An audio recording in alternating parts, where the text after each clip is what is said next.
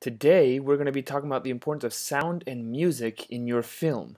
And to do that, I'm going to use an example from my short film, which I just completed, Iridescent.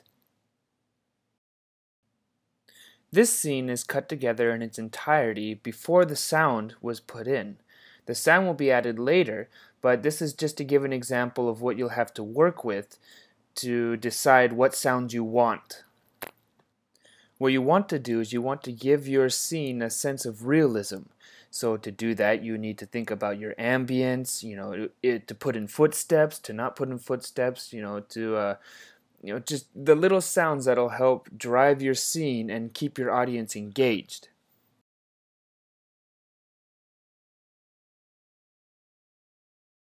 For this particular scene, I just focused on the ambience or the sound of the street and the neighborhood and the footsteps, because later I'm going to let the music tell the rest of the story. So now let's check out the scene with the ambience and the rest of the sounds.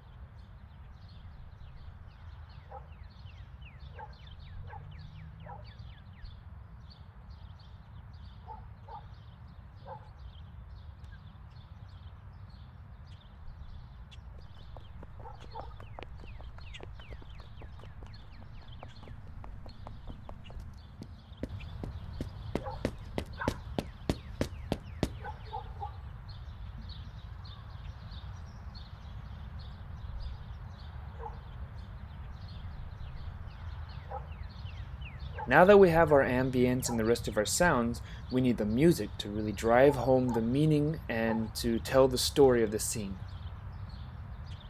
The soundtrack of a film is one of the key elements to making a great movie. It can make or break a film depending on how well the music is used and how well it's written as well. But most times a director can only do so much with their scene, the way they shoot it, the way it's edited together. And so in order to really get that emotional feel that they need for the shot that they cannot get visually, the soundtrack does that. Whether it's an exciting action sequence or it's a suspenseful moment, it sets the mood for the scene and can tell you if you need to really feel attached to these people, or if you should be worried for your actors, or if what's going on is actually just light banter and a comedy sequence. For this particular film, I also happen to be the composer, so if I did my job right, you should be able to have an understanding of the two characters in this scene without ever having met them or heard them before.